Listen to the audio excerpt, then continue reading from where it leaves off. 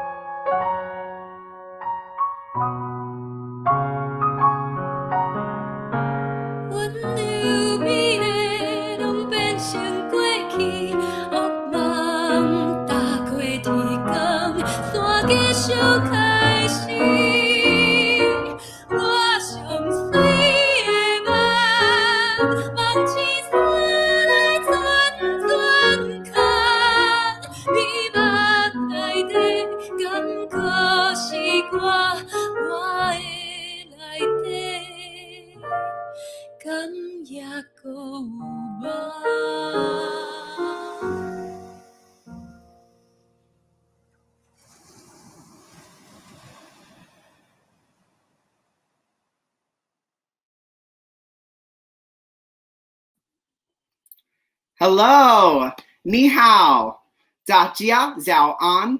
Good morning to everyone joining us in Taiwan. Da jia, wan an, and good evening to everyone joining us in the United States. My name is David Thomas Cronin, and I am the moderator for this evening, the English premiere of the groundbreaking Taiwanese new musical, Tropical Angels. What you just saw was the beautiful illustration, the trailer illustrated by Chiao Yu Ho. And this evening, we are going to premiere Act 1 of the English reading of Tropical Angels. I am so humbled to be with you this evening and to be working on this beautiful piece of theater. The presentation will last about 55 minutes, and it will be followed by a 45-minute talkback with the creative team and members of the cast. And then we will open up a 15-minute Q&A session for everyone joining us for this evening's presentation. Xie xie for everyone that was involved with this production and for everyone that's with us this evening. And I hope that you enjoy the English premiere of the groundbreaking Taiwanese new musical, Tropical Angels.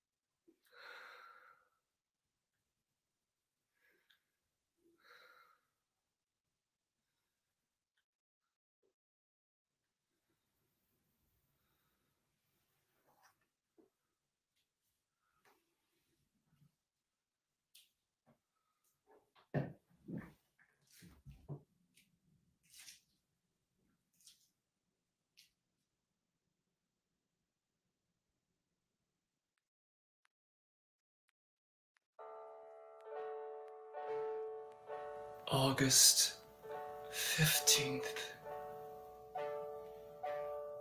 Another year has passed.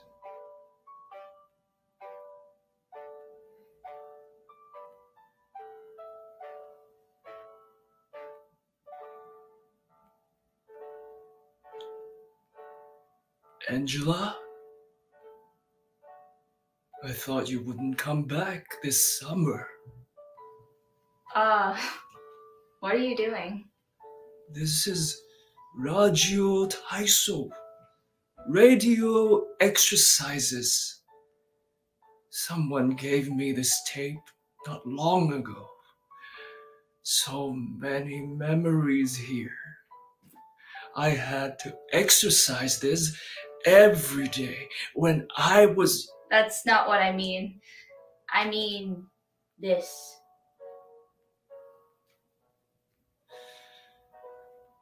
The Pacific War ended on this date. I can't help missing my friends from the war. They were Imperial Japanese Army. They started that horrible war. Yes, but I was a part of it. It's not right.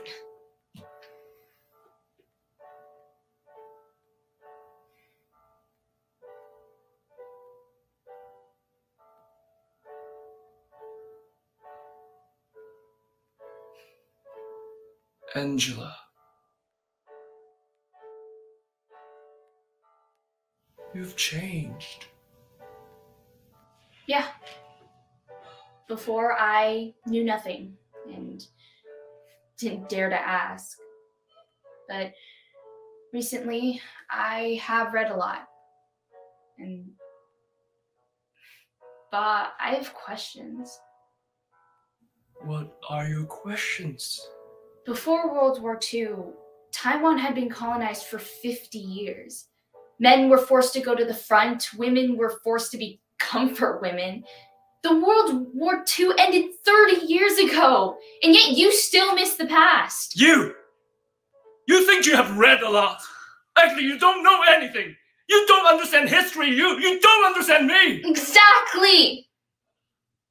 I've tried so hard to understand you, but you never talk about those years. It's too complicated. I don't want to talk about it. You always say you want to be a writer, but you can't even write your own story.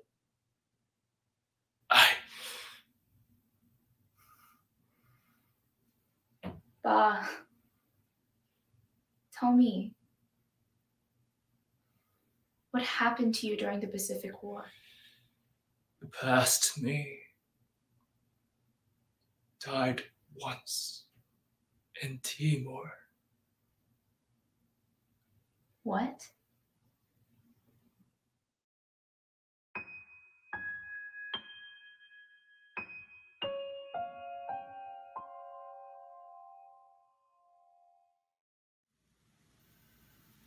It has been so long since I've thought of you, my younger self.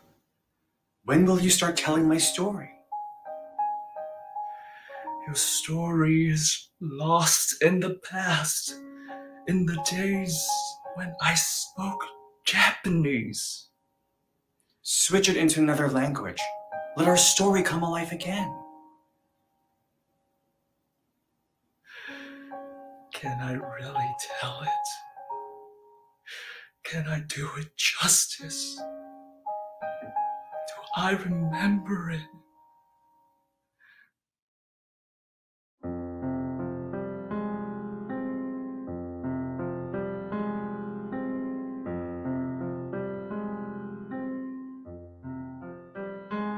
In Timor, my soul wanders,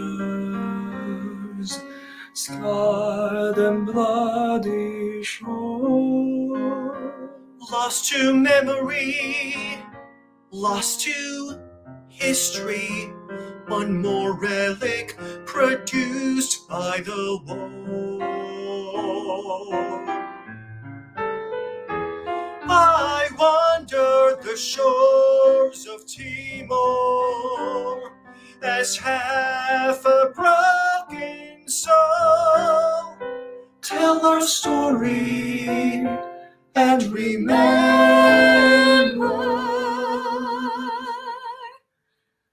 a time we were whole. A war has changed my life. Watashi wa dare? Who am I? 我是谁? In 1940, Our story can't be denied. 1940, Where our lives intertwined.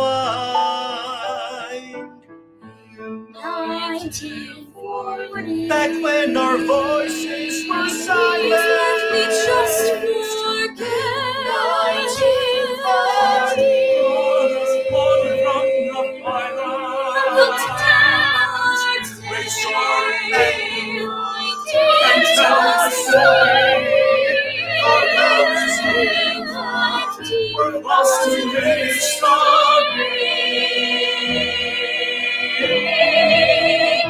In Timor, my soul was lost in blood. I must not forget. one more railway. Final race. In Timor, my soul as broken souls.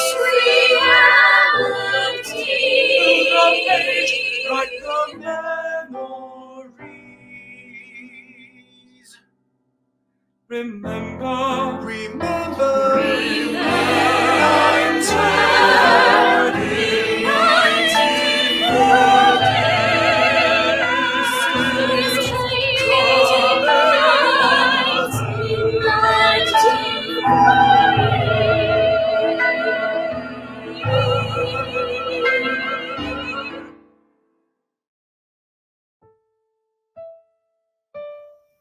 At that time, under Japanese rule, I was forced to leave my fiancée in my hometown.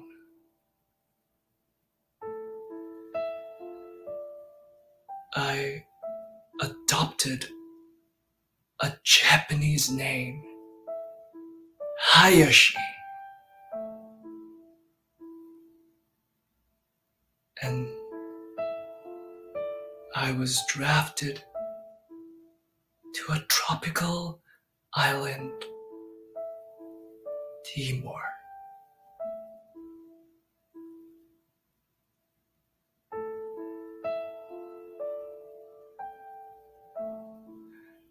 My duty was to defend this island against enemy attacks and enslave the people of Timor.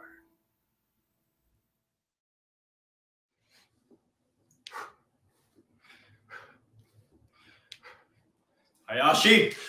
Yes, sir! Follow me, and I'll train you into a dignified imperial soldier. Yes. Louder! Yes, sir. My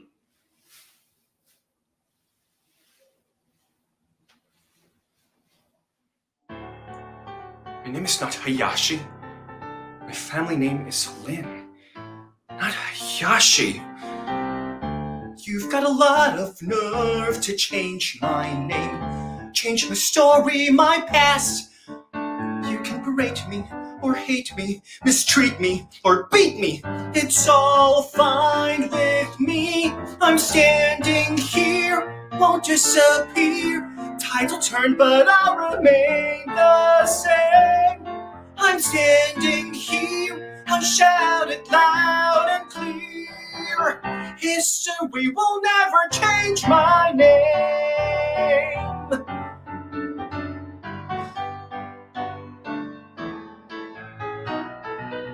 Blood red rising sun, casting shadows on my homeland. We can pretend, we can lie, grit our teeth and close our eyes, but truth will always find a way. This pain cannot be silenced. I will not be a quiet sacrifice. I'm standing here, won't disappear. Tide will turn, but I'll remain the same. I'm standing here, I'll shout it loud and clear. History will never change my name. I'm standing here, won't disappear.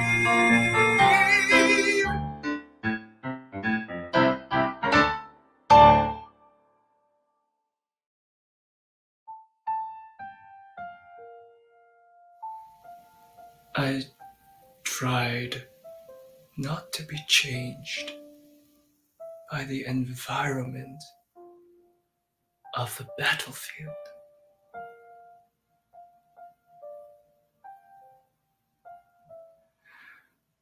My commander mocked me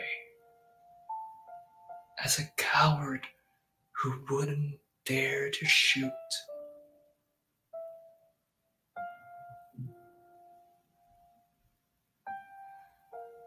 the island's population was made of mostly soldiers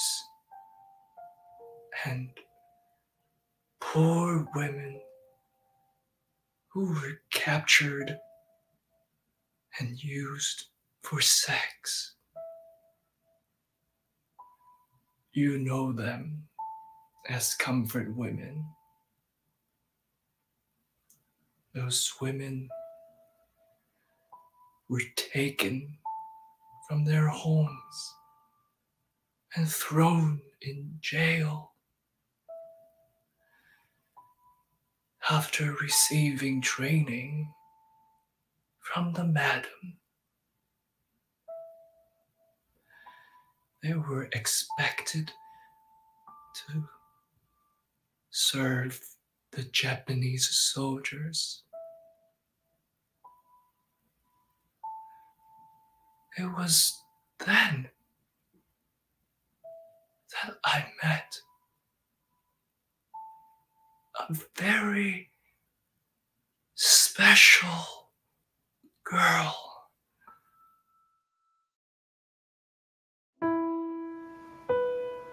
Dear Heavenly Father, I can't remember how many days have passed. Can you hear me pray? Do you still bless us? I remember the red of the earth, clear blue sky, bright green banana leaves, my plans for the future, for 2 kids of my own. I was so naive, so full of hope.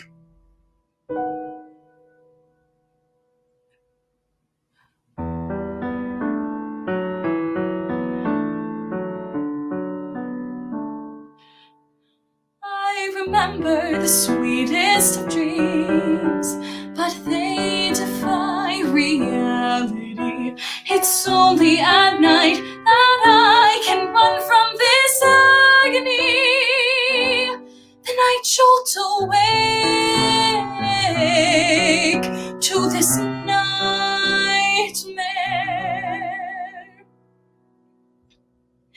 I remember the sweetest of dreams, but they defy reality. They slip through my hands, they outrun my feet. There's a place deep in my heart where they defy defeat.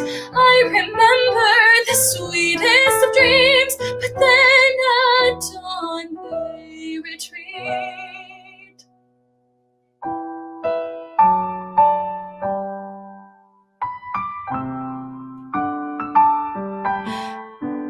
A tender kiss, a fragile kind of bliss, it all shatters at dawn when the nightmare goes on. My most hopeful dream lost to cruel reality. I wonder if the girl within those fantasies still lives on in me. Oh, Father, hear my prayer. If you're really there, I am lost and scared. My Father, have you forsaken me?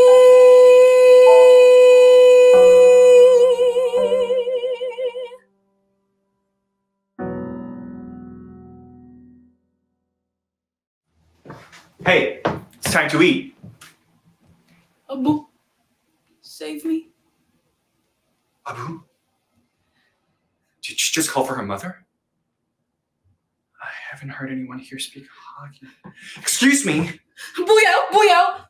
Mike, you don't be nervous. You understand me. Yes, I'm from Taiwan. Wasi Taiwan lang. What's your name? My name is Hayashi. No. 我叫林一平. Then Yiping. So you're not a Japanese devil. No, I'm from Taiwan. If that's true, then you can let me out. I'm afraid I can't. Why not? Because I'm a Japanese soldier. You're Taiwanese, but a Japanese soldier. You're worse than the devils themselves. Go away. Go! Okay. I'll go. Abu. This is for you. Tou Dao Teng. Peanut brittle. I got it from Taiwan. You don't have to eat it if you don't want to. It's good, huh? This is the flavor of your hometown? This is the flavor of my hometown in Taiwan. Taiwan. It's the sweetest thing I know. The flavor of my home is sweet like rainfall in the springtime. Peanut powder in a wrap, salty and sweet, like sweeping graves in the mist. A sweet and salty taste, a flavor that can't be erased.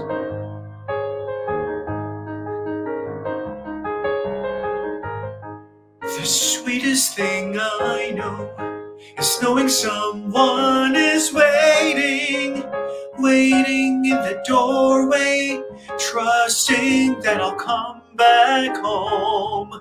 The sweetest taste I know, barring life's most bitter taste, keeps me in this place. The sweetest taste I know, the sweetest memory, carries me across the big salty sea.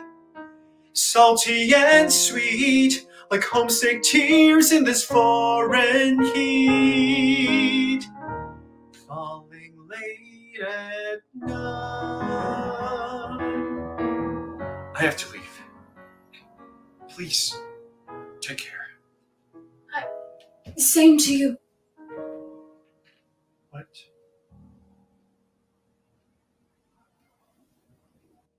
This taste is salty and sweet. It reminds me of an angel who watched over me. But he disappeared over the mountains one sunset. In silence I weep, salty tears till I fall asleep. He has a smile like sunshine, Like a painting you frame on the wall. voice just like the warmest breeze, Hair like clouds up over the sea, and a soft ethereal glow from far away. Still, he circles round the bay like an albatross. So where are your wings? What? Nothing. Nothing. I believe The sweetest taste I know he hasn't left me. is knowing someone is waiting Late in midnight, waiting in the doorway. She will be there at my side as I draw my very last and die. He will see me through. love. I'll make it true. He will return safe to you.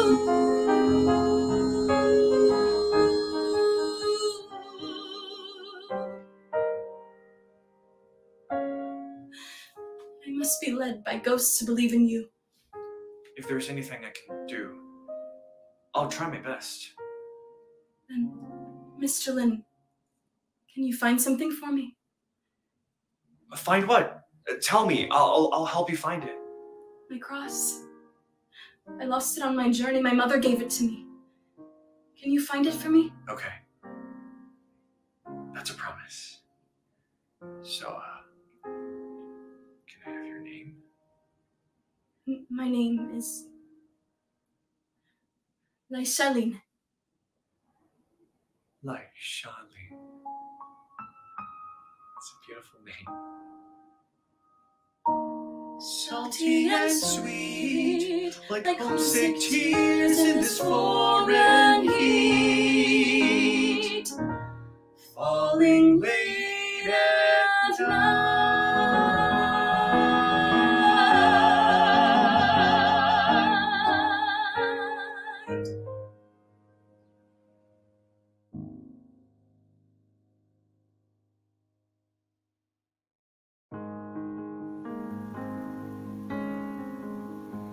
This girl who spoke my dialect reminded me of my fiancé, whom I had lost touch with.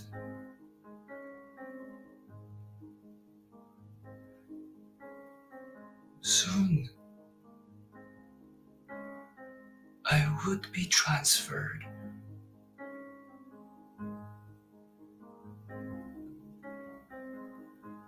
to the office of the Commander Matsunaka.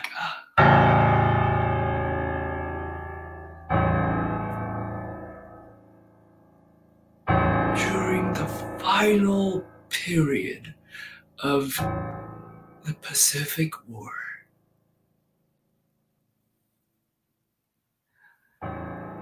Japan fell gradually.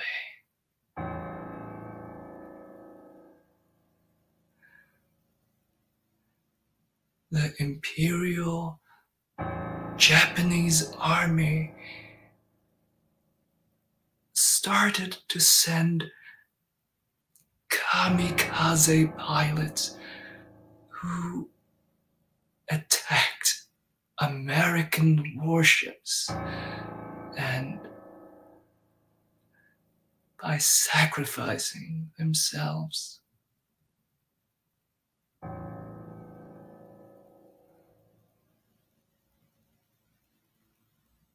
many young people never came back. Sir, Soldier Hayashi reporting. I received the transfer order to serve under you. Work hard. You may leave now. Sir, can I ask you a question? Speak. It is said that you always ask the best soldier to be your orderly. Yes. And so what? So why did you pick me? You don't believe you're good enough. Nonsense! You have no guts! Even so, you remind me of a man. Who are you talking about, sir? That's not important. He had already dedicated his life to the Japanese Empire and become a kamikaze. Stop dallying! Walk faster! What's the matter? Commander! Sir! The tribe we have a peace agreement with caught one of our men raping one of their women. Again? Hayashi! Kill him! That way we'll have some sort of explanation for the chief. Aye! So timid! How can you be an Imperial soldier? Sir, there has been an update from the mission. Speak! Our team has been wiped out. And the enemy? They experienced no damages.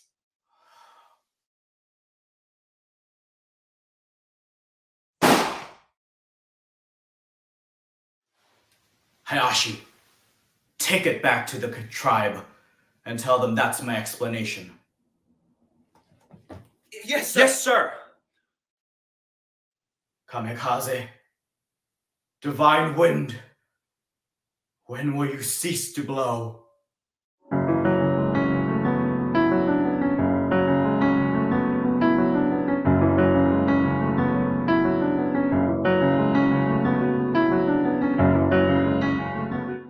Broken heart, when did you stop feeling any pain? Do you pump any blood still through my veins? You were silent and still beneath the wind that blows ruthless and shrill.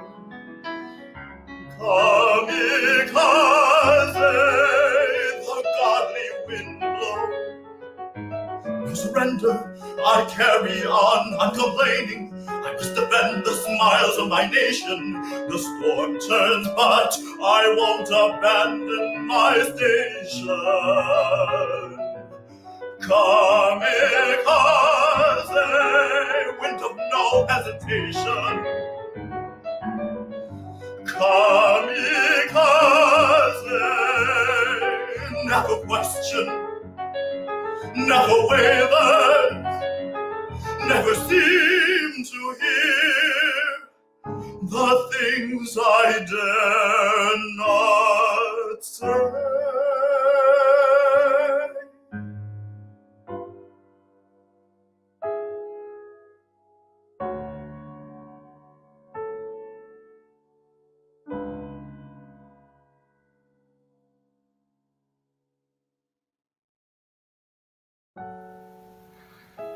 I couldn't understand why my commander took such good care of me.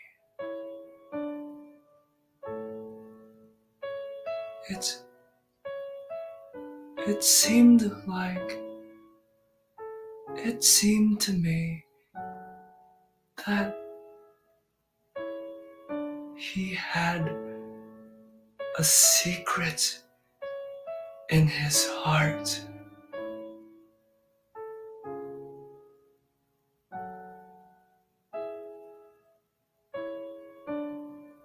But I was occupied with training and hired a local boy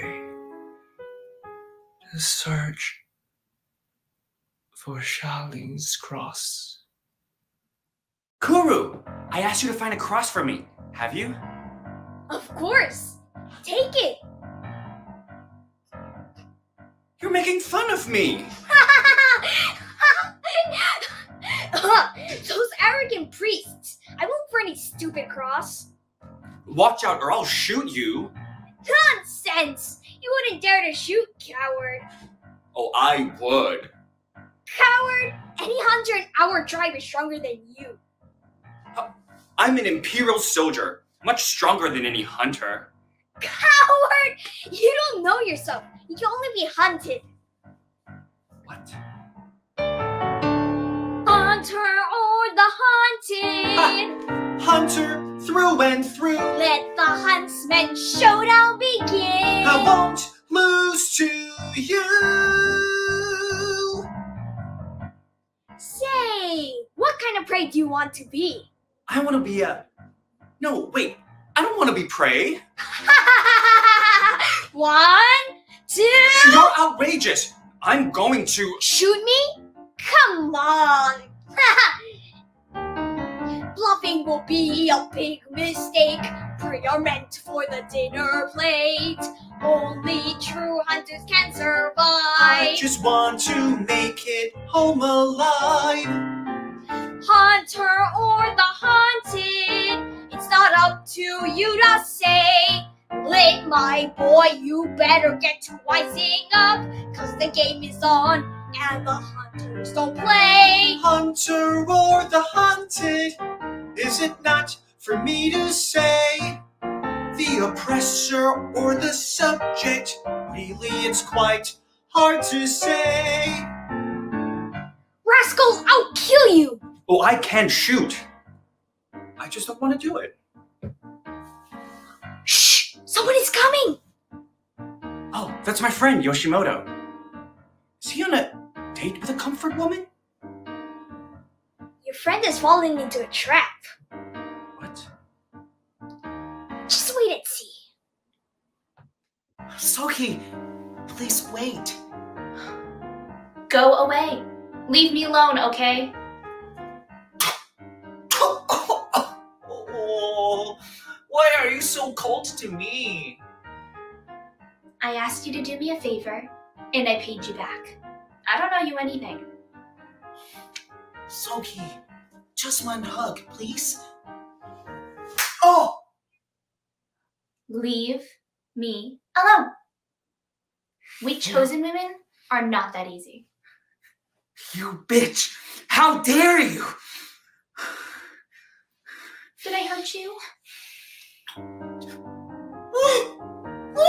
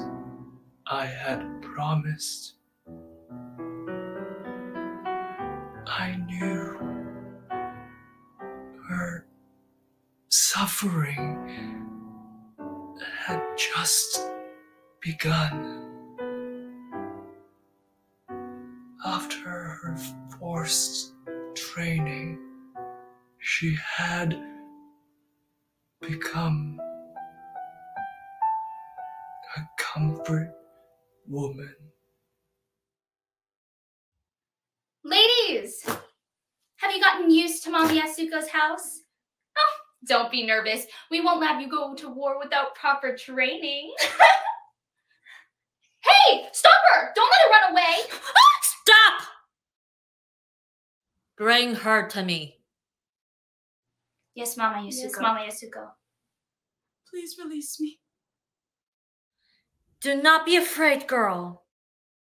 We are all the same here. She'll need a new name. What should it be? Fujiko? Hanako? Yoko? No. Please, release me. Enough, girl! There is no reason to be scared. You may lose your name, but you will still be you. 我是了Sheng Lei. Please release me. My mom waits for me at home. Please!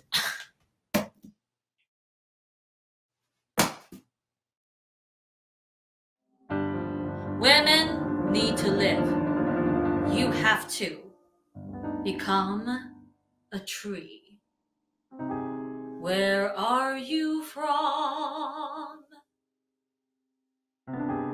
Where did you go? Who really cares to know?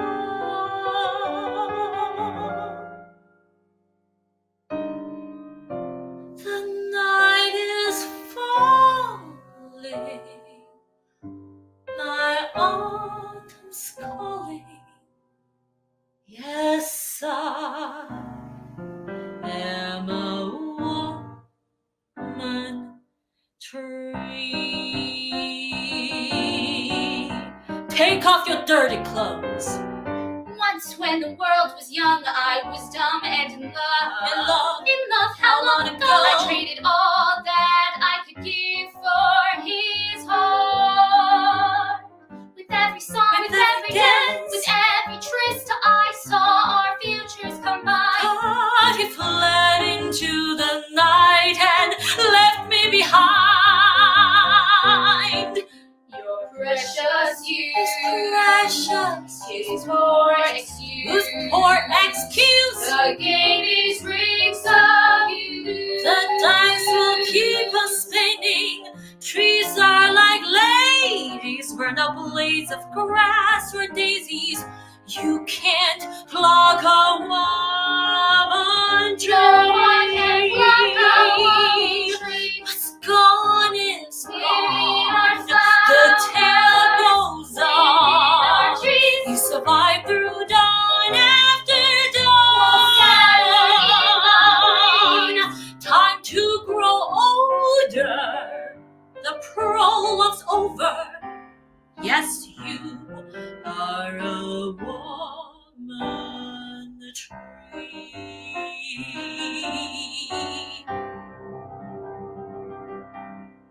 Many end that bad, but don't let yourself be half. The truth is, all that they say is dirty skin. Soldier boys, seek the shelter of fallen trees for shade. Oh, babe, won't you stay for a bite, dear? Welcome, Soldier water or soil with their tears. Where they bury their wartime fears? Persevere, they will need a branch to swing from when the last of hope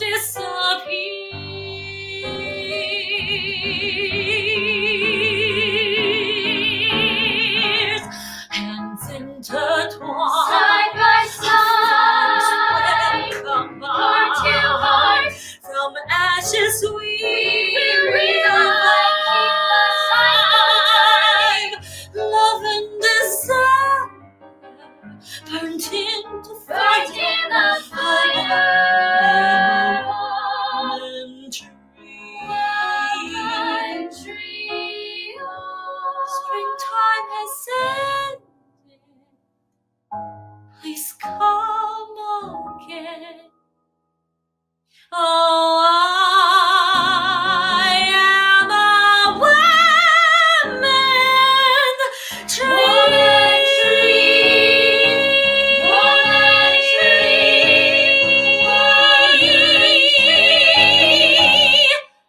From now on, you have a new name here.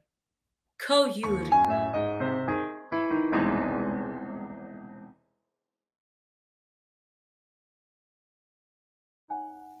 I spent $2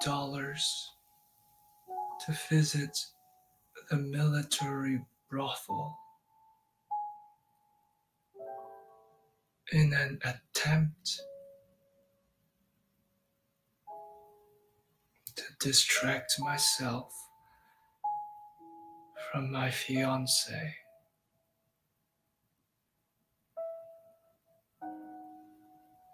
My first time at the comfort station, I was greeted by Lai Shaling. It's you. Shaling, 别叫我 Shaling. Please call me Coyote. Did you find my cross? I didn't search for it. If you couldn't do it, you shouldn't have promised me you would. I don't want to search for that fucking cross! I couldn't imagine you'd end up just like the rest of them. Don't look at me like that. What happened to you, Mr. Lin? You can tell me. You wouldn't understand. You couldn't understand. Your smiles disappeared into darkness. Your entire body shakes like a snarling wounded beast. If I give my body up to you, would my surrender really soothe your soul? If you wanna cry, my shoulder's here for you. If you are not alright, then hold me close tonight.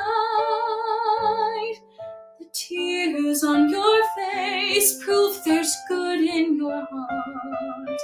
They say all I need to know. Let them flow, let them fall. Drop by drop, tears off your walls. Tears are human, I don't mind at all. I won't cry. I'm not a sissy. If you want to cry, I'll be at your side. I won't cry. You're a decent man who hurts and feels and bleeds. You can cry, it's only natural to grieve. Tears are proof that your true self still breathes. I feel your pain, no need to explain, I won't leave. Teardrops falling, sliding down your cheek. Don't brush them away, they don't make you weak. Let them flow, let them fall. Drop by drop, dissolve your walls. Tears are human, I don't mind at all. I'm sorry, I didn't mean to make you cry. Those are my happy tears. I'm glad you've come back. I swear, I will never put my hands on you. And this time, I will find you your cross. You don't have to. The priest said, if you look to the sky for the Southern Cross, you'll always find your way. Southern Cross, you glimmer in the night. If I'm lost, I know that you'll lead me back to the light. Southern Cross, you may be far, but you're here by my side. We must soldier on, face another dawn. You're standing here. Stay a while, it's dark outside. I'm standing here. Cry out all your tears. Let them fall, drop by drop, dissolve your walls. Tears are human, I don't mind at all. Let them fall, I drop dissolve your walls. Tears are human, I don't mind at all.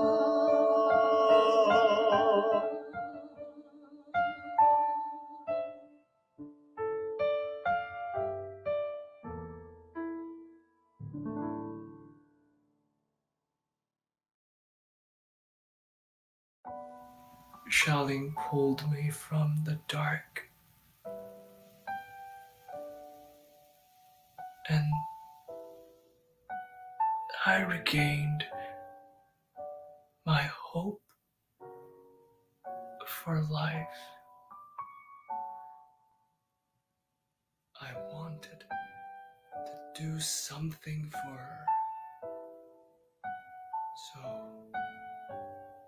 I looked everywhere for her cross. Where is it? Hayashi! Yes, sir. Why are you out so late? I'm looking for something, sir. You're missing a piece of gear? No, it's, Relax. We're off duty. Come over here. Why? I heard you were good at judo. Let's have a match.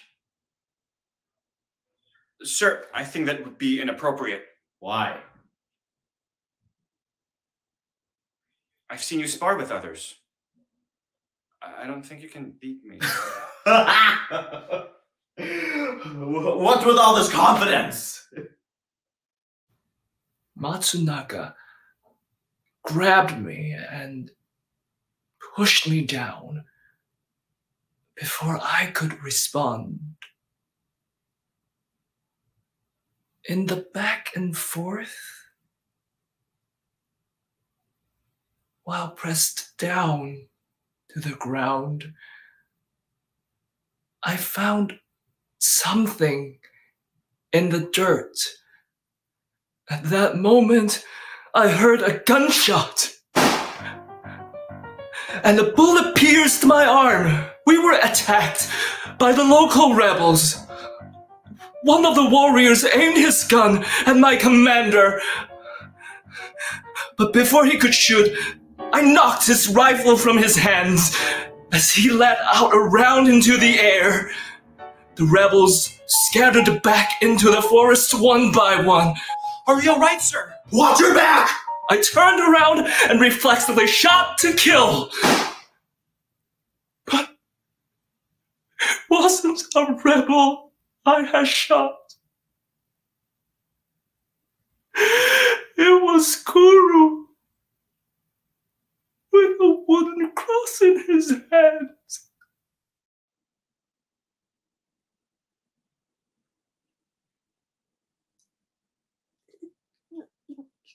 Look, rascal. Kuru! No. Look what I made for you.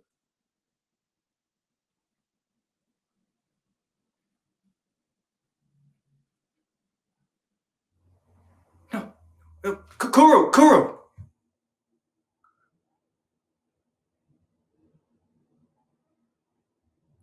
I killed him. I killed him. You have proven yourself as an imperial soldier, Hayashi. Don't call me that! Hayashi! Hayashi!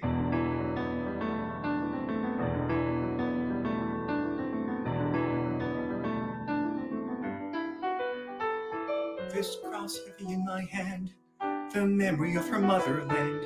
I've stained this precious relic with the blood of an honest man. How am I meant to tell her? Why is it that Taiwanese hands always bear arms for Japan? Now that my hands are bloodied, I'm scared that maybe she'll flinch and pull away. Say I'm not human at all. Sterling Shining silver cross shimmers and shines, held in my searing my heart, palm, leaving a scar, heavy to hold, burning hot like a star. Already I am not who I thought I was. I'm too far gone. I'm too far gone. I'm not myself. From Love in myself. Southern Cross, shining in the night. Please tell me, how do I make things right? Southern Cross, burning thickness in the sky. All that I've done, you've watched from No hesitation, hold in my heart. where I lost my heart. Can Can a bird's soul ever be reclaimed? my heart is wild but longs to be tamed. Southern Cross, shining over the bay, give me the courage to face another cursed day. Southern Cross, in the light, you fade away. Shaolin's silver cross belongs to her. I will bring it back. This cross must be returned. You will see, I can still return to who I used to be. Mark my words, history will never change my name.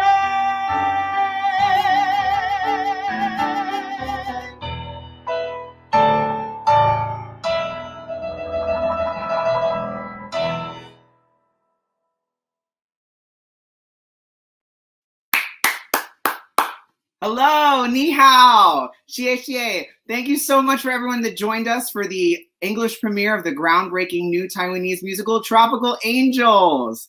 Thank you, thank you. We're so happy to have you guys here, and we're so happy to have worked on this production and be sharing it with you now. Before we jump into the talk back and I introduce the rest of the panel of the creative team and members of the cast of Tropical Angels, we are going to have a pre-recorded video remark from Joyce Chiu, the artistic director of the National Chaicheng Theater in Taiwan. So please enjoy a few words from Joyce herself.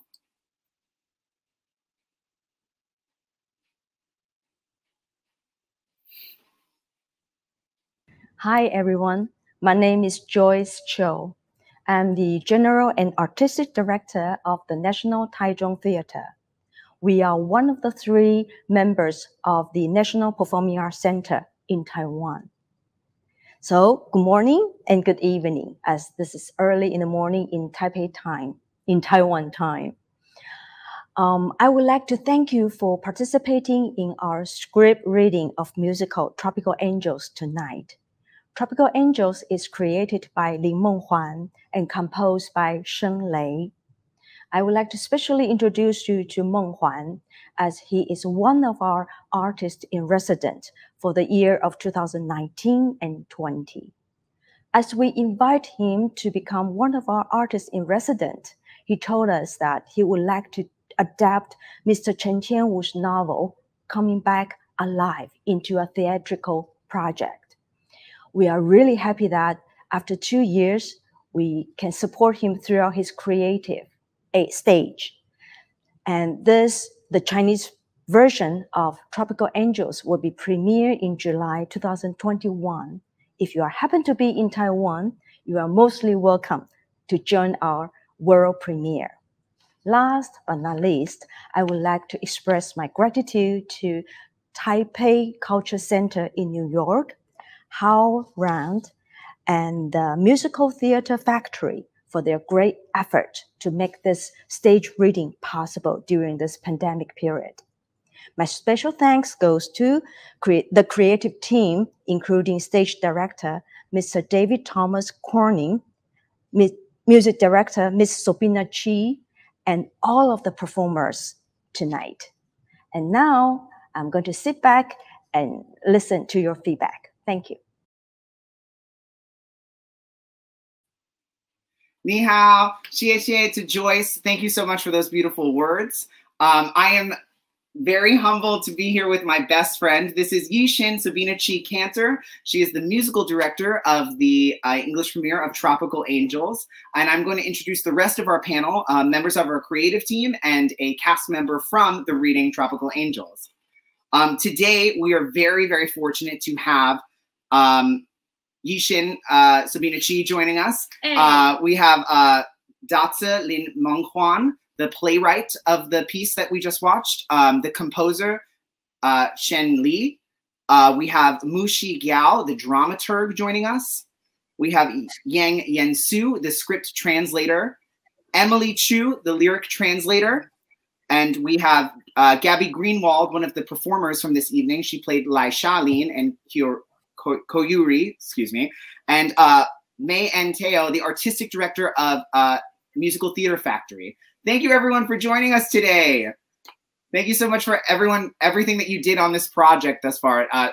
Truly, Sabina and I know how much everyone worked on this as we got to collaborate with many of you. And I'm very excited for us to have this opportunity to discuss this very unique collaboration experience in this new era of our careers of virtual theater.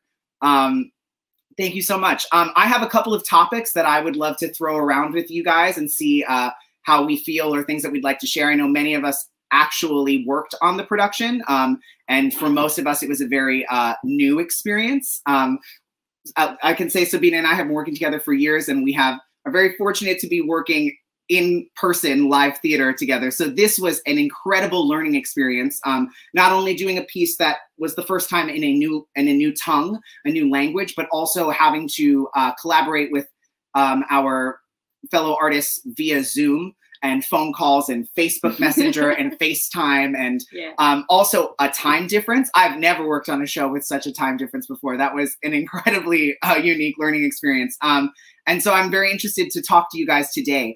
One of the things that I definitely want to talk about with our two stars, Datsa and Chen, I'm so humbled, and I love you both, and I'm so thankful that the two of you trusted me with this piece. I thank you, and I want to hear from you guys. I also specifically want to know, because I didn't get to talk enough about it, but the novel Coming Back Alive by Chen Qian-Wu. And where that piece came into your life and how you chose this story, or what it was about this story that made you say, I'm going to write a musical, and then I'm also going to put that musical in another language. Like what that journey was for you too. If you guys would talk a little bit about that. Yeah. Sorry. Hi, everyone. Hi, everyone. I will use the Chinese to answer this question, because this question is more complicated, and Shen will help me to translate it. 我非常喜欢陈千武的这个小说《活着回来》。那我其实非常早就看过这部小说，我15岁就看过这部小说了。So Datsa has been like loving this novel for quite a while, and it's like since he was 15 years old. Yeah, the novel is called Coming Back Alive. 然后但是它的改编的难度非常高，所以其实这个想法一直放在心里面，然后过了将近20年的时间，那就是然后才有机会把它搬上舞台。So it's like it's a piece that is really hard to adapt to stage, because like it's a novel and it's like spent quite a long time in terms of time span, and like I think the original text of the novel is a little bit more like poetic instead of like dramatic. So it took like almost 20 years to actually come up with an idea to adapt it into stage. Yeah. 然后变成在转化成音乐剧的过程当中呢，其实最后也是截取了原作的精神，然后让它可以变成是更多的戏剧性，然后以及让音乐的元素可以融合进来，其实是做了蛮大的幅度的改变的。Yeah, so during this adaptation, we kind of like grabbed the essence of the novel and tried to make it to like extract more dramatic moments, and also to figure out how to let music to be a way to express the essence of the novel. Yeah. I hope I answered the question.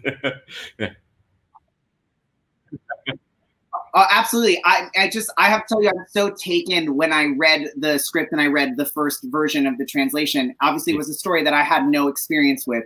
And growing up here in America too, I felt incredibly ignorant to the Pacific War, being that it's not something that we're shoved down our throats in history. And then having to really, and Mushi, the dramaturg, and I talked a lot about really making sure that I could answer, that I knew more than enough to answer any question that arose. And Mushi, we're going to talk a little bit more about directing a period piece, especially in the virtual realm.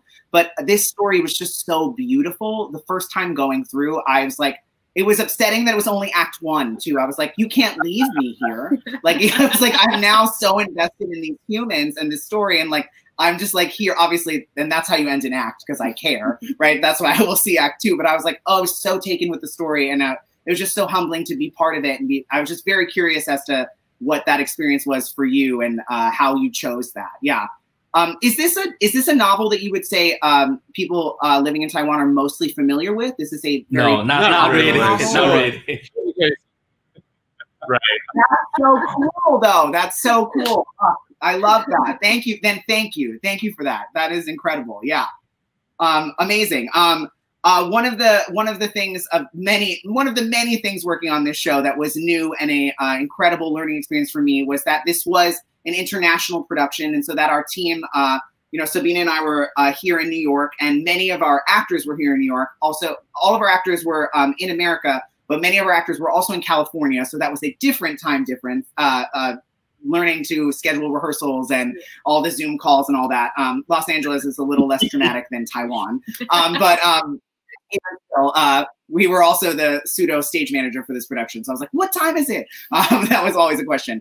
But one of the pieces of this international piece is that there were many languages in this production, in this story.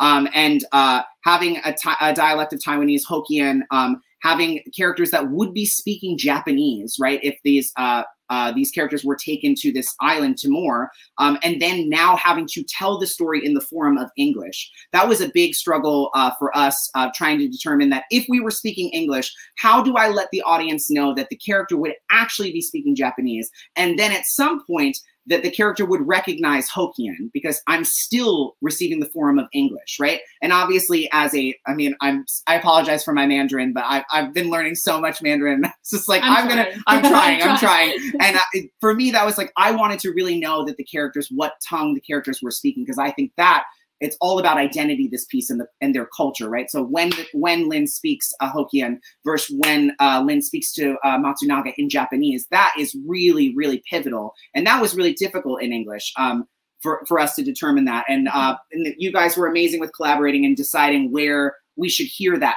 native tongue, where that should happen. And I still think there's a lot to discover and develop in Act 1, even just about if the piece is in English, how much more Hokkien we can hear. And truly, there should be moments of Yasuko and Matsunaga giving us Japanese as well, right? And then, of course, at that point, we can have a dialect coach on our team too that can help us discover all those moments for authenticity purposes. So that was something I love to talk about. I want to bring up Gabby Greenwald, who is one of our beautiful actresses. Congratulations, tonight, honey. You were stunning. It's such a privilege to work with you every time. Yes. I want, Gabby, you were here from the States, and we threw another language at you. If you wanted to talk a little bit about that and your experience. A lot of voice memo. I would take voice memos of what I was supposed to say in the other language, and then I would pretty much just play it over and over and over again. Like literally like the 2-second snippet, just like whatever it was, like booyah, booyah, booyah, or like Shaolin, like Shaolin, like Shaolin. And all the moments when I was on Zoom and I wasn't technically, being rehearsed with, I would be on mute and just like keep playing it. So yeah, that was definitely difficult, but it was also so manageable at the same time. Yeah, given that it wasn't a lot, but it was enough, like you said, to communicate that I was speaking that language when I was speaking Japanese. It was enough to get the point across. So yes, I want to say something like, Gabby, you're just wonderful. We're so happy, so grateful to have you. Just want to share a little bit like during the rehearsal, because a lot of dialect it's not in English. So we're like, oh my God, like, and then David doesn't, well, I'm working on that, but David doesn't really speak Chinese. So a lot of the times it's like, I know Gabby works so hard, I have to record that. And then Gabby just repeat. And then like next day it's like, can you please like, you know, tell me again. So I just want to say you did a wonderful job. Like that was beautiful. And thank you so much for like putting so much effort. No, my pleasure to say the production. least. It was, yeah, thank you. And my goal is to let like all my friends around me speaking Chinese. So yeah, thank you. And Gabby, I know that even when auditioning for the production, that wasn't something that we had thrown at you or known that we were going to do. But when we were reading the script over and over and over again, I just felt that there was something that was missing for the rest of the American audience to be like, oh, there's a whole part of the story. There's a layer here that's missing, that when people are speaking and allowed to be themselves because they've been asked to not be themselves in this story, like that felt really important and authentic to me. And Gabby and I learned Mandarin. We learned like 7 sentences in Mandarin together. So that was an incredible and beautiful learning experience, right? There were very few of the actors in the company that had really spoken Chinese before. So that was really incredible too. And then to collaborate with those of us who were comfortable with the language and finding what made the most sense, what was most manageable in this Zoom experience, which we will talk about the process of virtual theater in a moment, for sure. Great. So that brings me to our story of language and where we are. This is considered a period piece, right? This piece takes place in 2 time periods and 2 different locations. We're in Taiwan in the 1970s, and it's a bit of a flashback piece, which can be done really cool on stage. And I think that we made the most that we could virtually to discover those 2 different aesthetics of those 2 time periods and places. And then in the 1940s, Timor, a Southern Pacific island. What I worked a lot with Mushi, who is our beautiful dramaturg, who was incredibly helpful. Thank you for every moment that I got to lean on you in this production. But I've been very fortunate enough to direct period pieces before. I've directed operas and a lot of musical theater. And it's very different as a director with the team when everyone's in the room and you can bounce ideas off, and then we use the best idea, nobody's specific idea, but the best idea, and collaborating with one another and finding that the costume person can add a new light because something that happens during that time, or the set designer brings us something of like a material that I didn't realize this would be made out of, or our dialect coach or our dramaturg. And for this production, it was really Sabina I, and then frantically being like, Mushi. So like, so I'm so thankful. So if you want to talk a little bit about working on, obviously period pieces are what you do as a dramaturg, right? But having to do it in the lens of virtual theater, I'd love to get an insight to that. Yeah, I think that's quite a challenge for me too, because yeah, I know we are like we are working like without like set and also like costume designers, so we got to handle all the stuff and like all the materials ourselves. So I really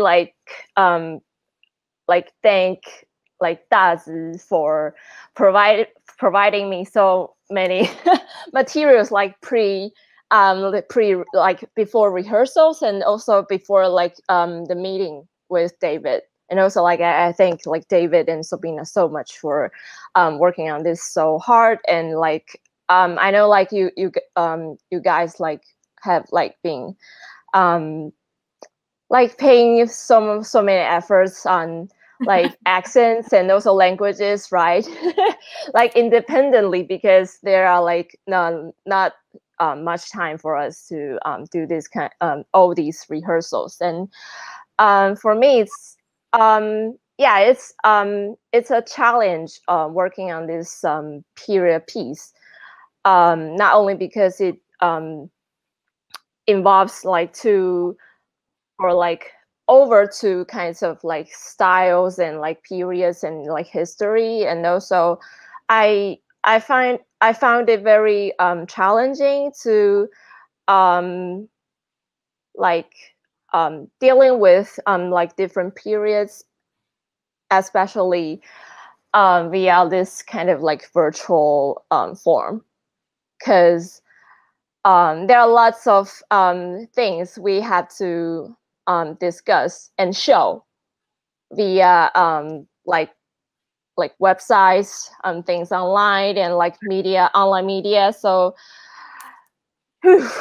you brought so many resources into our lives, like artistically and professionally. Like, I mean, the amount of photos that you were able to provide for us, and then I would be able to zoom in, and I was like, Mushi, what am I looking at here? What is this? And be able to like, yeah, the actors had to costume themselves too, so we had to provide a little bit of like a motherly community theater vibe and be like, hey, what's in your closet, like moment, and like try to like. Hey, what I'm like actually talking about, like, do you guys even like receive it? Like, that's all I wanted to say. Like, we're very grateful. We have like a wonderful team to help us. Like, this is for us is a learning process. Like when David was asking me like, where is Timor? I'm like, well, actually don't know. So we have to try to find the map, which then Mushi provides for us. And then we're finding, oh, this is Timor. So for us, I think this is great, especially today's Veteran Day. Like we're talking about war, and then even though we're like, life's moved on, now it's like 2020, but I think for human being, we should always try to learn our history and then try to acknowledge that and try to respect, like that's where we come from. And then, yes. So thank you for yes, thank you, Mushi. Thank you for everything you did. Thank you for every frantic email and phone call, Zoom message. I truly thank you. You brought so much, and you gave the actors comfort too, to know that what they had or that they were on the right track. So deeply appreciate it. I wanted to circle back. I'm sorry about language, because I would love to talk a little bit to Yansu and Emily, who are our translators for both separately the script itself and then the lyrics, which both then had to be translated into English for this specific reading. And I'm sure on some kind of like time crunch too. There was probably a schedule of being like, and now it's happening, and that like is no small task. Yansu, do you want to speak to us about your experience with the piece previously, and then translating the piece into English?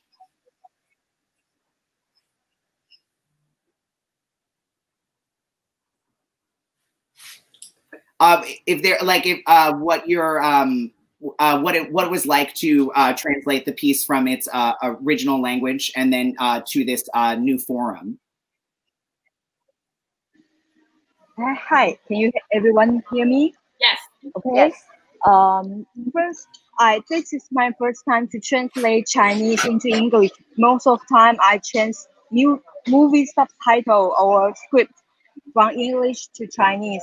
And as you know, that they have different languages: Taiwanese, Japanese, and Chinese. That my part is translate to note that there are 3 languages here. So the most difficult work is for you guys to use different accent, different style to move it to stage. That's all. Absolutely, yeah. And thank you, because without your work, I wouldn't have been able to even take the story for what the story is worth, right? You put it in a language that I could read the script and cry. Well, what about your Chinese? Yeah, my Mandarin is a long way to come, but to read it in English, it was very emotional. So thank you. Thank you. Thank you for all of that. Emily, will you speak to us a little bit about the score existing in Mandarin and then having to translate it into English, what that process was like for you? Yeah, absolutely. So Sheng very graciously asked me to hop on board as the lyric translator, which was an adventure. I leaned a lot on him during the process. Like there'd be a lot of like 3 a.m. texting like, hey, so when you say this, like what do you mean? Because a lot, like what I like quickly found out is that a lot of the Hokkien used in the show is like very period. It's like very like poetic and like I would ask my mom and I would ask my uncles, like there would be like, I would be sitting at the kitchen table and there'd be like, I'd be like, hey, okay, so listen to this recording. What are they saying? And they'd be like, we don't know.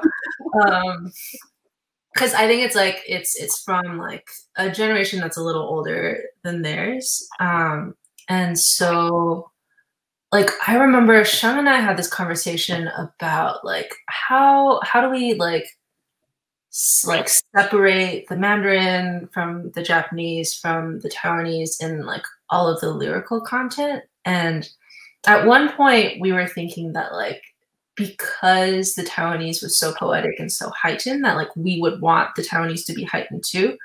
But I think after I did a draft, it was like, no, this is too much. Like, let's take it back. Let's make it very colloquial.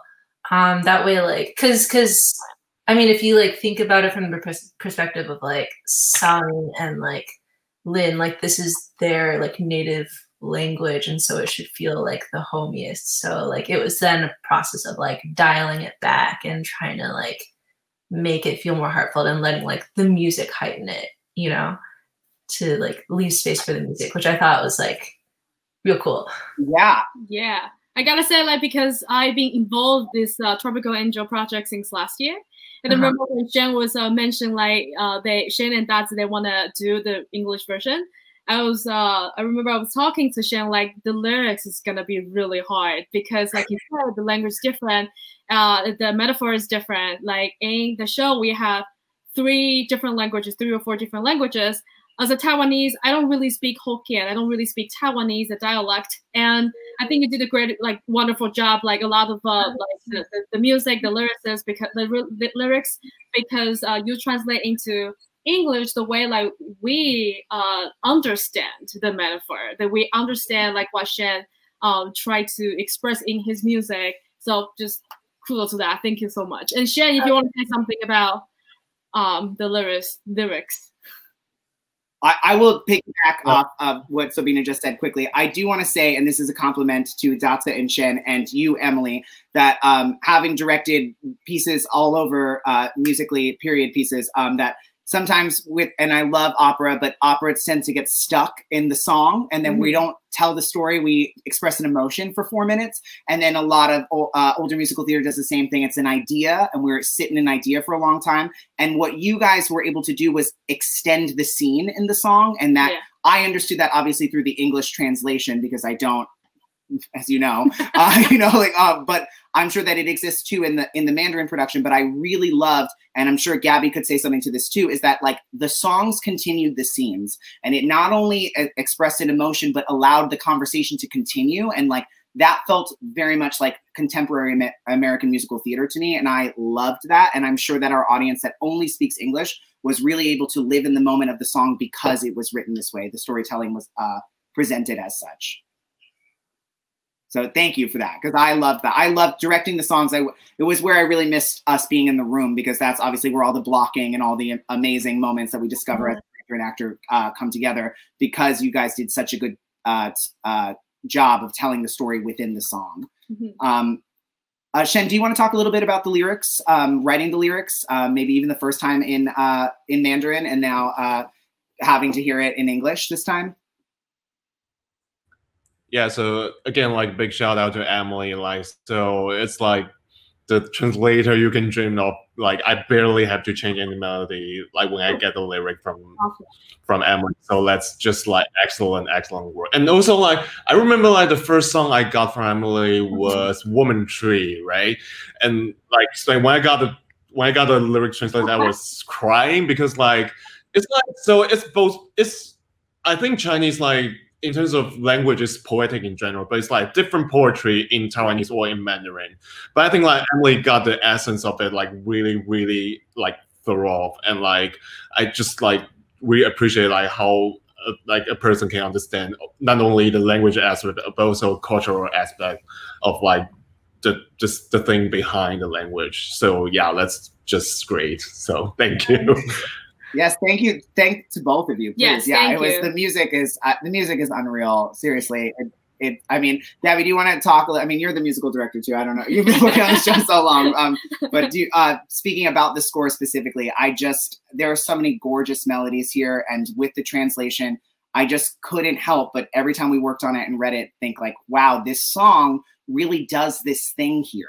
Where like where other shows, especially new musical theater, there's always that song where you're like, and this song is pretty, but I constantly felt that you were giving me character development, and it was so easy to direct, and we had really smart actors, and they asked a lot of great questions, and I'm a teacher, and then to direct and like have that back and forth, it was so intellectually stimulating. It was very fulfilling.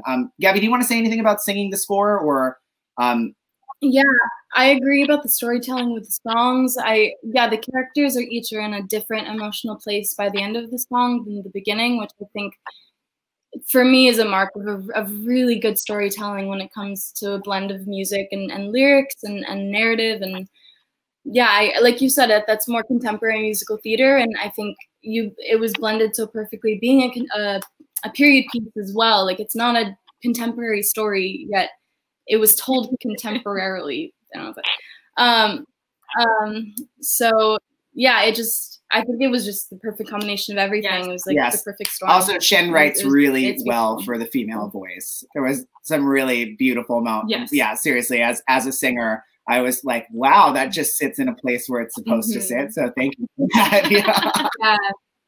Yeah, no like unrealistically low notes or high notes that like someone who is male would be like, oh. Yes, it played to the colors of very realistic. Yeah. Yeah, absolutely. Yes, but I just want to say, like, I really enjoy playing like Shen's music. This is not my first time, but every time I feel like I can figure like a new color from his music. But some of the night I hate his music because I have to like, you know, keep recording over and over again, just try to like, you know, get it like to a perfect. But you know, Shen, you know how much I love you. But I want to say like, his music, it's like he doesn't really play the safe card, which I love it. So you know, throughout like the Act 1 and Act 2, you can hear like he really spent a lot of time and effort, try to use the chord, try to use the different let's say different voice line and different harmony to create like a conflict or create the dissonant sound to do the tension. So I feel like when I play the music, even without the singer, I can feel like what he wanna go, like where does he wanna go to tell the story. So great job, Shen. Like absolutely. I want to say too that this is a rare thing that we get to do together too, that Sabina and I we met in music school, so we both have several music degrees, and constantly I was like, Kamikaze feels like a Sondheimian piece, and then there's another song that feels like Miss Saigon, and just like I bet I could go through Shen's iPod and find the music that we both love, and you're so smart because you're painting with multiple colors, right? Yes. And I just, for me, musically, like was just like, oh wow, this functions differently as this character, and this melody is really appropriate for Charlene. And when you reference the melodies that you sung earlier in the counterpoint, like I could die. Like that is so beautiful when that last song where you bring, or the second last song where you bring Lin's theme back. Like I just like, and I don't know if everyone in the audience like feels that moment, but I just like. I was like, oh my God, yes, give me this motif in a new key and I'm thriving. Like it's beautiful. It's so smart. And thank you. Thank you. I'm so happy that so many people got to see it tonight. They got to experience it. And in a new language. Congratulations. That's like, it's unreal. It's unreal. Okay.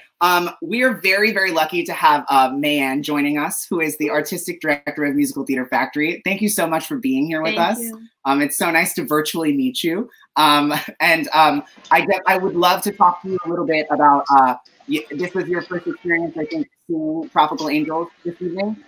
I would love for you to talk a little bit about that. And then also, like, I would love to know what your experience has been, or Musical Theater Factory's experience has been with this realm of virtual theater, how you guys are discovering or thriving in this new era of our careers.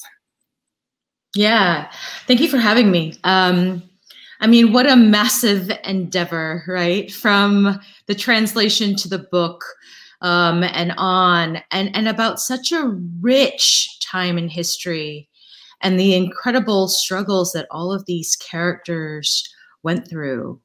And I think that I'm sitting really actually with thinking about the comfort women. I'm sitting with that reality. I'm sitting with the knowledge that they would often be kept and raped repeatedly throughout the day and night. And I'm sitting with the fact of the way in which I've seen pictures of the comfort women. I've seen pictures of them. And I'm wondering about the research and history that you all delved into when looking at those characters. And what of their perspective, you know, I love the lyric about being a tree. I actually really, really love that. I think that's incredibly powerful. And actually, Sheng, I heard it in Mandarin. I remember I was at that concert and how beautifully it translated. But I think that's the big question that I'm asking right now after having seen it, is the rendition of that scene of the women with makeup, that, you know, that sort of like look at that, when I think the reality was quite different. Yeah, I think that's a wonderful point.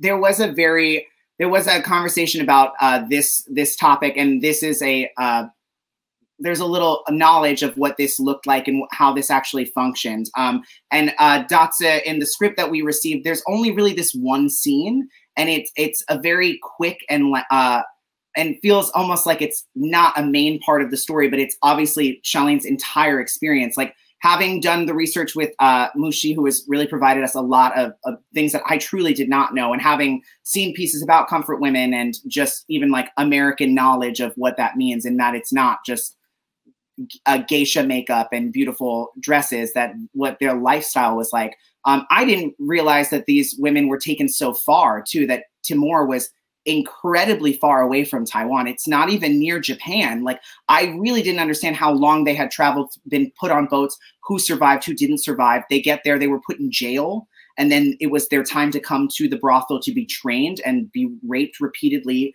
I mean, it just, there's so much there. There's another story there, right? It's like we're telling Lin's flashback story, and Charlene is part of this story, but she has her own story here, and it's the entire culture of comfort women. And we only get this one glimpse of it, which is one of my favorite songs in the show, but it does feel a little like presenting. It didn't feel like there was this darkness of realism in that song. It's almost an upbeat song about a really horrible thing, yes. Right? And I think that's we talked about that too, that was a really interesting choice, to have the song be almost da da da da da, and it's like, what's happening? What is she really saying to her, right? Did you want to? Right, and then I think like now this is hard because we're doing virtually.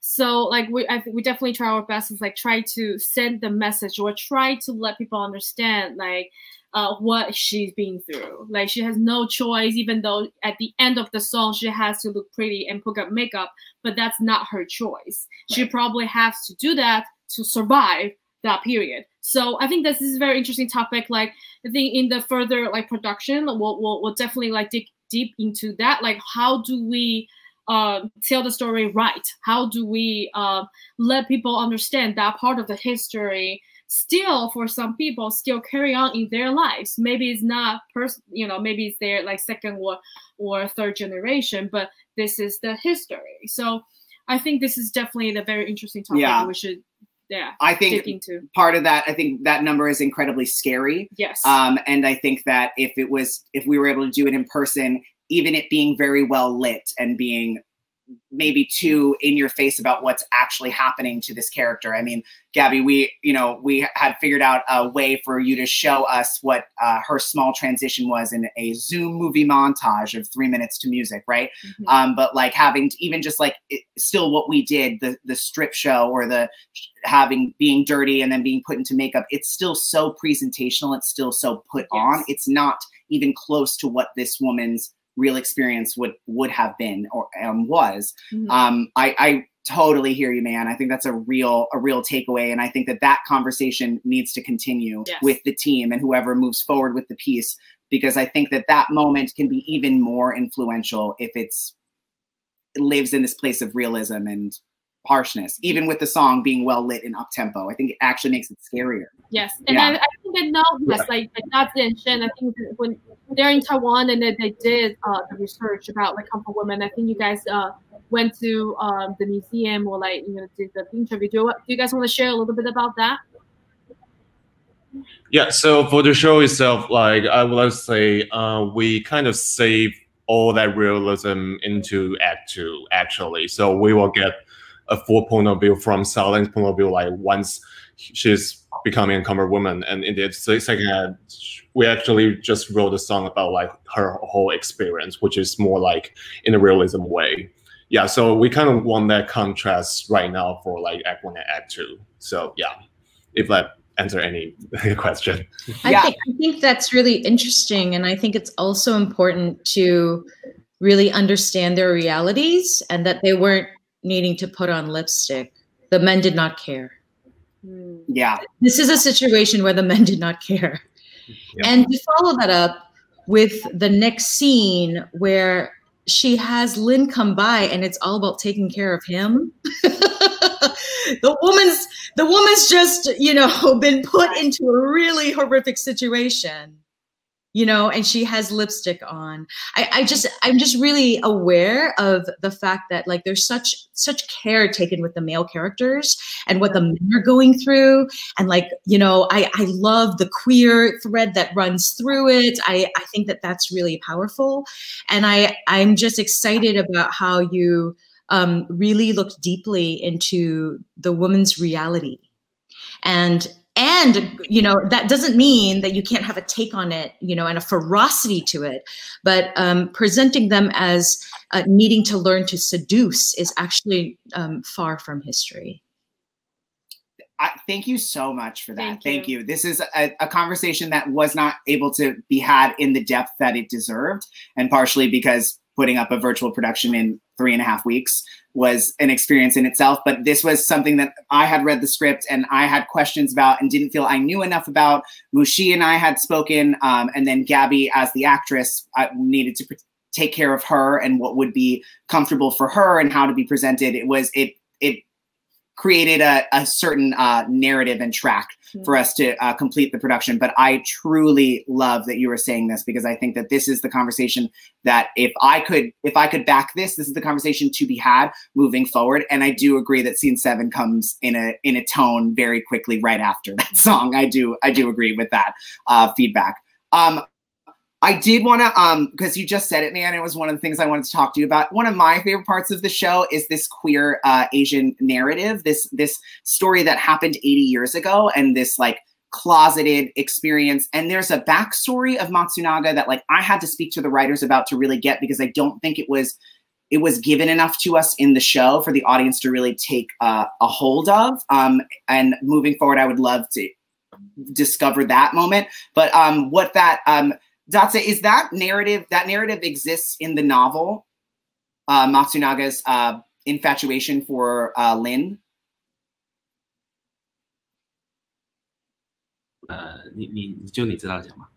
Oh, sure.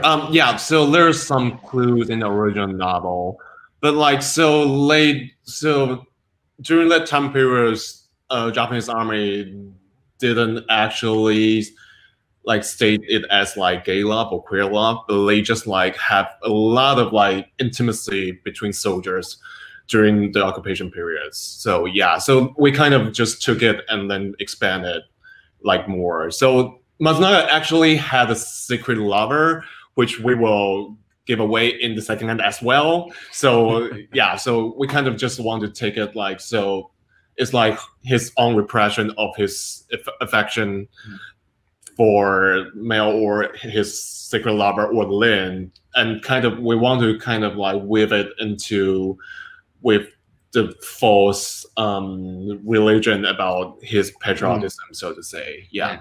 It's why we love this novel so much, because it's very rich. It's combined very many issues in here, like comfort woman and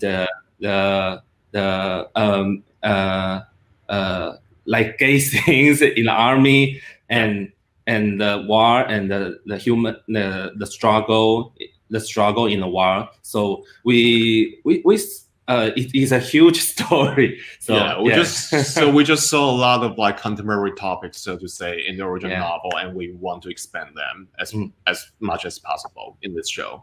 Yeah. 我也喜欢，我很喜欢这个。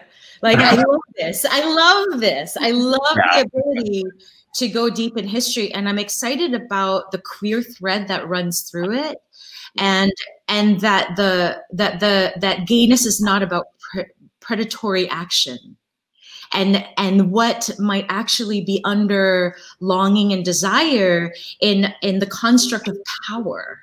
Right? Because he has so much power with Lin that desire, when you attach it to power, becomes predatory. And so like how complex is that? How powerful are all of those layers in this world? I just think there's so much potential. it's one of my favorite parts of the story, and it was the most interesting working with the actor Tao, who played Matsunaga, and the actor Mateus, who played Lin, and discovering that, and obviously the script adapting in the English translation, and like where was the line, like where was too forward and what was not forward enough for us to discover in their 6 or 7 lines that there was this tone or there was this. And obviously in the room, if the actors were able to make eye contact with one another in a room, or we were able to discover blocking in that regards, there's so many ways to just give the audience a little more of an idea of what we're trying to present. And on Zoom, it was just really interesting. And every Zoom rehearsal is the same as what we had recorded in the structure of how we worked.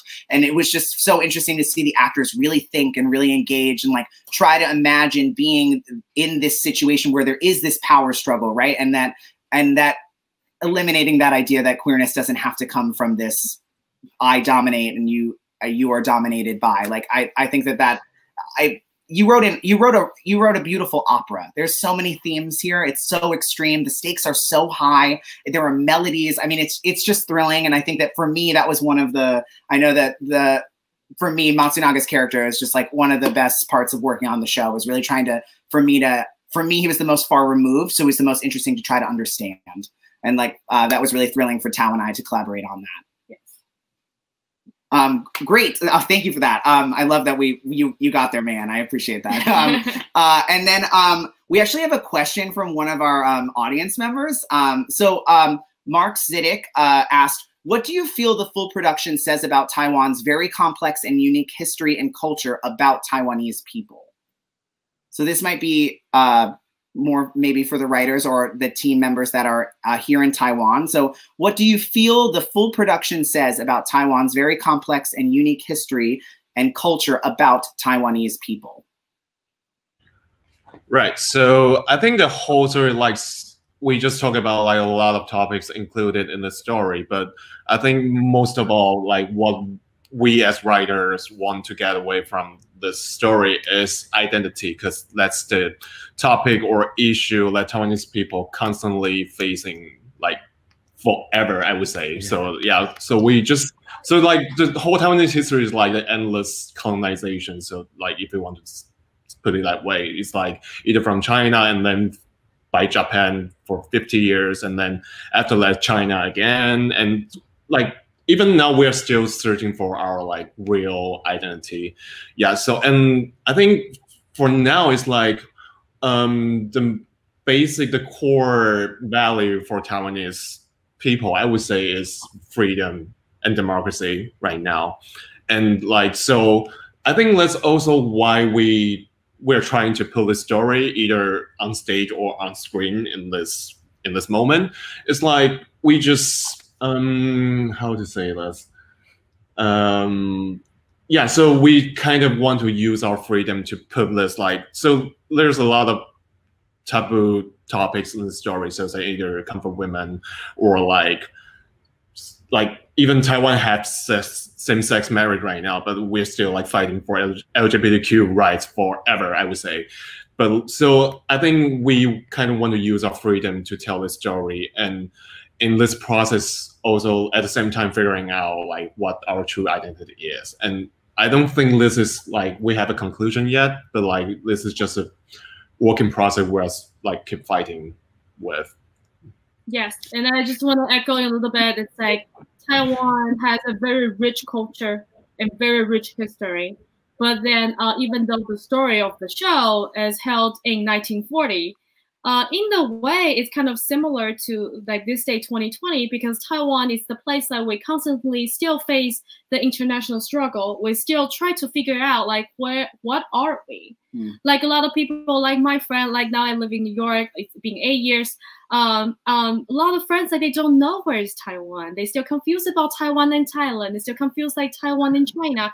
Which is like, as a Taiwanese, like I feel like I really want to let people who I love so much here in the States understand like that's my hometown, that's my country, and that will be forever my home. So I think like this is a great question. I think in this show, talking about like identity struggle, talking about like you know, the characters are confused about like Japanese or Taiwanese. In a way, sometimes we feel the same way too. So I think this will be the open conversation in the in the production in the future of production, we'll try to figure out like how do we tell the story and let more people understand our land, respect our history, and then what can we do to make that beautiful land better and let people to recognize us more internationally in the world. So yeah, that's beautiful. That was beautiful. Thank you. Yes, please. I just want to like add something like to Shen's and then Sabina's points. Yeah, because this as we although we just like have a bit of the whole production today, we only saw the act one, but actually and act one like touched very little even on Taiwan, the colony history of being colonized by Japan, even just a little bit. But I think it's interesting that actually the intersection or like the encounter of Lai Shaling and also Lin Yiping in this kind of like the South Pacific area in this in Timor, this island, actually it kind of reflects the complexity and also the diversity of this kind of like culture and also the history that all come into Taiwanese society. Because we have kind of like indigenous people, different tribes who has a like cultural relations actually with the those islanders, Pacific Islanders, and also we have got some like Chinese cultures and like Japanese culture. A lot of them like just they are all like integrated in Taiwanese culture. So I think it's kind of like a interesting comparison, also a reflection. And also I recall the one moment I worked with David on this context research, and David just like you asked me like why Shaling and Lin Yiping, they share kind of like a same dialect, right? Yeah. Yeah, and just like it was so complicated, and was so difficult to actually give a very clear explanation about the Shaling's origin, maybe from early immigrants from like the South China, like to the South Pacific, and also like there's some early immigrants from China to Taiwan 100 years ago. So it makes some like the Hokkien just like diverge into like different kinds of dialect used by different people in different places, and especially different regions in Asia. So I think it's kind of like really like mind-blowing and amazing to see this script, and this musical reflects this kind of like complexity. Yeah. Yes, thank you for that. Thank you, Mark, for this question. I think this conversation is so important, and it's so inspiring to people who in America here who don't know enough about the actual history of this war and the experience of these people.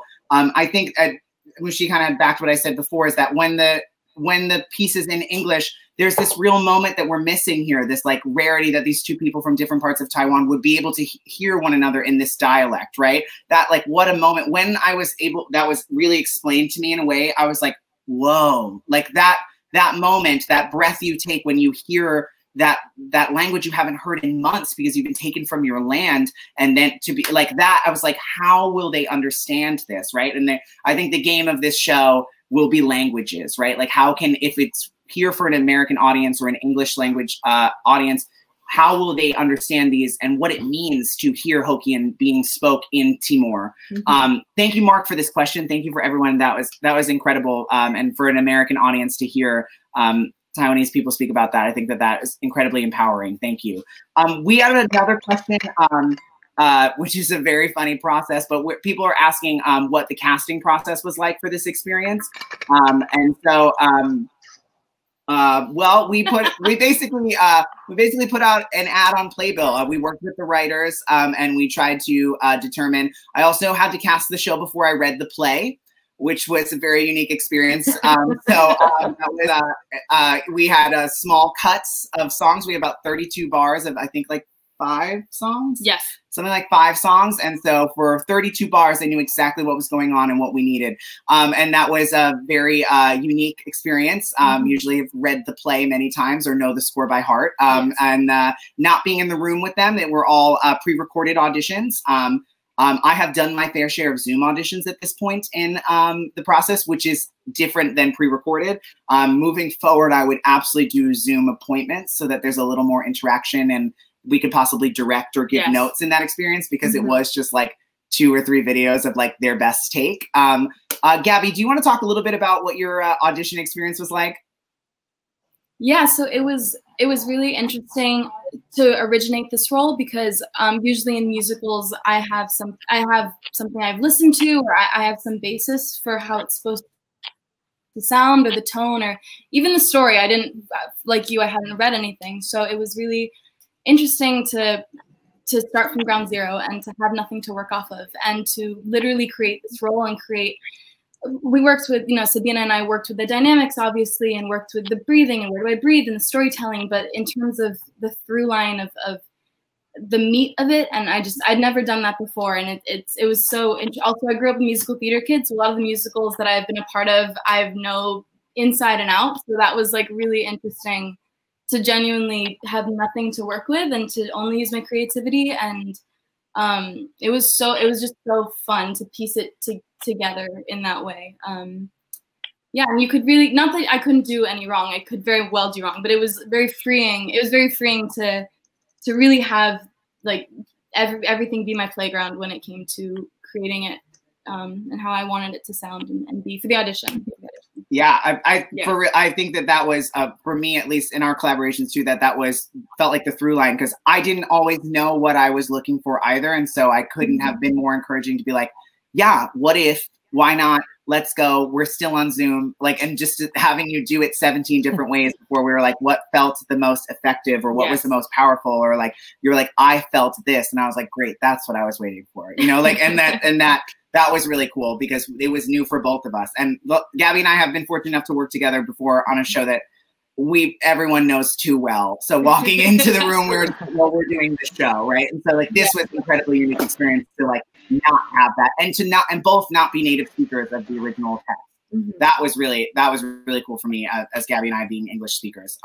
Yes. And I think like we're very fortunate, like we're very lucky. We had amazing cast, especially like this is the original musical pieces, and then we are trying our best to do virtually. And I gotta say, it's been a journey. Yes, it's absolutely been a journey, at least for me and David. But yes, to answer the questions, the casting process, it's like you just said, they also made their videos, and then we have callbacks, and we really don't have a lot of material ready. So we are very grateful. Like we absolutely cast like the best people. Absolutely, we were very lucky, and we were very fortunate to have many people apply. We watched many videos, right? And many people were incredibly talented. We just, looking at it and looking at who they play against, it was if they made the most sense there.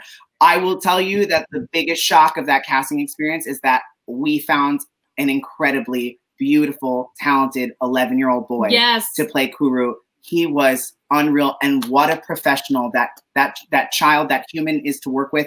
It was always yes. And how I was lucky enough to have 2 in-person rehearsals with him, socially distant rehearsals with him, and that I'm just so taken with that human and what he was able to bring to that role. I know that role traditionally has not been played by a child before too. So it was not something I was looking for, because I didn't think it was something that we could manage. Also, his mother, Aki, thank you. Thank you so much. Thank you. You are a professional. You're an angel. Thank you. And to be able to, the team to trust us, to bring on, Sabina and I are both educators, so it was so full circle. It was fulfilling. I was crying in my mask in rehearsals, watching this little boy discover moments and like really be the first person to sing these words out loud and like be this character that like we just have to care about so intensely. That was for me in the casting process. We found, I love all 8 of you, but Kaden touched my heart, in this production for sure.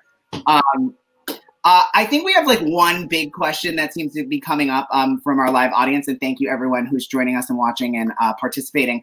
And this is a conversation that I would love to hear from any and all of you. I'd love, Man, for you to tell me your experience in Musical Theater Factory, but what do we feel now being a couple of months into this new expression of theater, this new venue lane of virtual theater? Where do we feel that we are going, or what do we see as the future of virtual theater here in the States?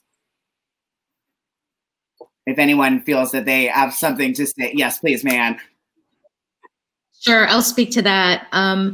I will say that I'm currently also in a process that is global, where we have people from Taiwan, Hong Kong, Chicago, San Francisco, and such an international crew as well. You know, like there's so many of us. I'm from Singapore, but people from China, just everywhere.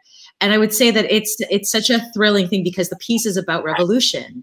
And, you know, your piece is about so many incredible themes. And what does it mean that we are actually able to work globally about these themes in time and space that is like no longer a border, right? Because we usually have that as a border. So I'm excited about the discourse that's possible between people all over the world that we never thought we could have access to. And so I think there's something about access in the discussions that can happen. And I think that there are some people that are doing amazing things in the form. And sure, it's sort of like live video theater, it's video art in a way.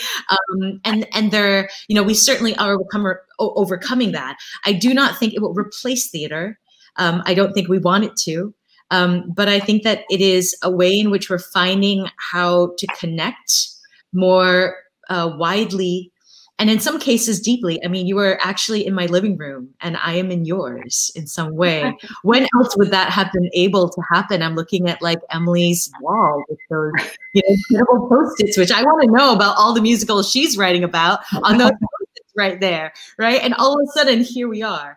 So I think that's pretty beautiful, and I think it's I hope the connection continues, and I also hope we get to experience song and story in person again as well.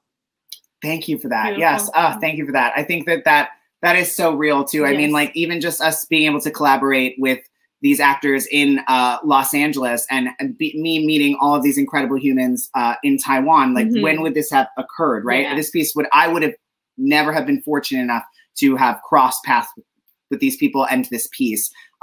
Sabina and I in virtual land, we've taught a full educational curriculum virtually this summer, and like working with children in Chicago and working with children in Texas. And I was just like, this is unreal. Like I would never get to meet you. We would never get this moment of like you crying through part of your world at 12 years old. You know what I mean? Like, and now I'm like, you've changed me, you know, and like, I would never get to teach this human, you know? So like it does open up all these opportunities. It feels like we were so limited when theater, I also work in Broadway. And so when everything shut down, it was just like, and now I do. So like, it's, you know, like, so this new lane has created all of new opportunity. Yeah, for sure. Does anyone else want to say something in virtual? Yeah, Gabby, please. Yeah, something also about virtual theater that I hadn't thought about before is how much more accessible it is. Because that's one thing that kind of really started to turn me off a lot from especially Broadway, just how much the people who can actually get into the theater, you have to have a certain amount of money. And so the fact that this is free and you can watch this from your bedroom and anyone from any like walk of life can just tune in. And I think that that's so beautiful because that is the point for me of theater. It's to be shown to people who need it, not people who just want to go to the theater to have something to talk about at dinner, you know? And that's what I think it's become more so. And also I think the stories we're telling now are much more urgent. And instead of having, you know, a season that that a theater company has to fulfill, it's more of we put things on hold. And it's no, like this is so inconvenient that the stories that we choose to put on are ones that we really want to and that we need to. It's not, oh, here's another cabaret, like here's another like Mamma Mia. Like it's very much like, wow, like we need to tell these original stories and like this is something I hadn't thought about since before March, and I think this is something I would personally love to continue in some way, shape, or form. some parts I really missed, obviously, but yeah, it's something I hadn't thought about before March, really.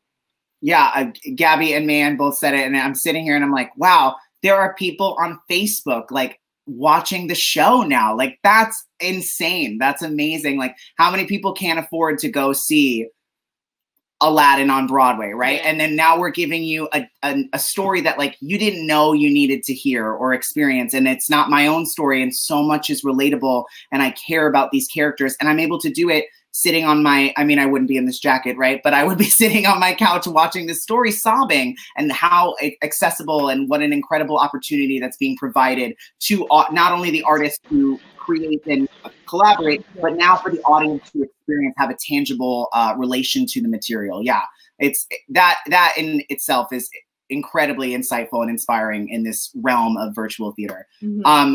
I'm being asked before I let everyone go and enjoy the rest of their evening to have Dots and Chen speak a little bit about the future of Tropical Angels. For me, it's a very special experience to watch our works transform into English, especially online. It's so well done and inspire me a lot. We wish this English reading online is just the beginning. That we can continue to develop the musical Tropical Angels both in Mandarin version and English version. Yeah. Yeah. So for Tropical Angels right now, we have a full draft, but we are still like working on it and revise it on the daily basis, I would say. And we are going to have a full reading, stage reading in Chinese and Taiwanese in Taichung, Taiwan at the end of this year. And then this will goes into production next year in July. And I think after that, I will also like, if everyone's on board, like I will also absolutely love it if we can keep working on English draft after the whole Chinese and Taiwanese draft is done. Yeah. I can't wait to find out what happens. Like, I can't wait to find out what Act 2 is.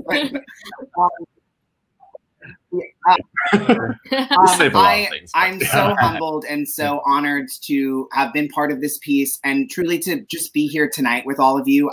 I'm so impressed by all of you, and I cannot thank you enough for what you have provided me and our team, and how you've supported this cast through this very unique process. And I will say that I am proud of what we were able to do, and I am proud to know you and have you be some part of what makes me feel as a person and an artist. So thank you all of you. Yes, and I just want to say, like, I know most of our cast is watching right now. Thank you so much. Like, it's incredible, like how much work and effort you put in for this piece. I know David and I were being like calling you, texting you, like give me another, take, give me another recording, and then you guys did wonderful, wonderful job. This show wouldn't be like this without you guys. So thank you from the bottom of my heart.